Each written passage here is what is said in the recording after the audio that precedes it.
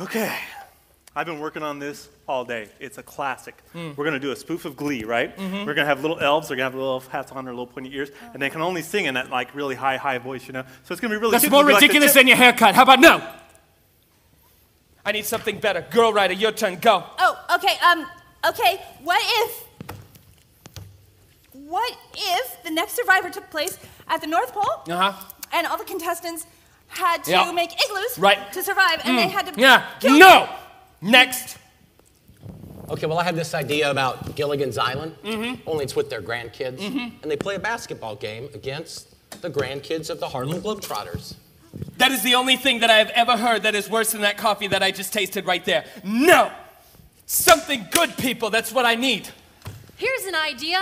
What if we did a sketch with Steve Handa, the smelly panda? Brilliant. Do you see what she just did there, ladies and gentlemen?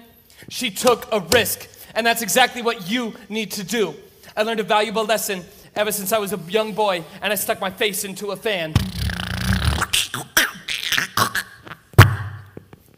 It sounded just like that, I promise. And that's that we need to take risks.